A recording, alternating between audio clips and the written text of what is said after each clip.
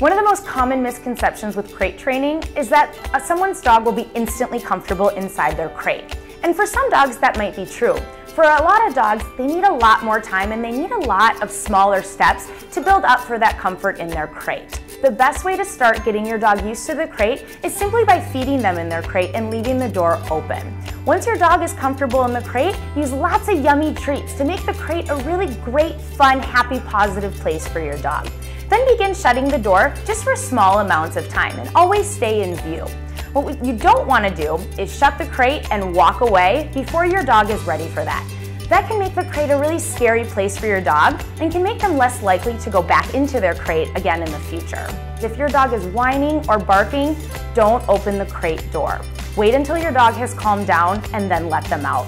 What your dog learns then is they get to come out of the crate when they're calm and quiet and not when they're whining or barking.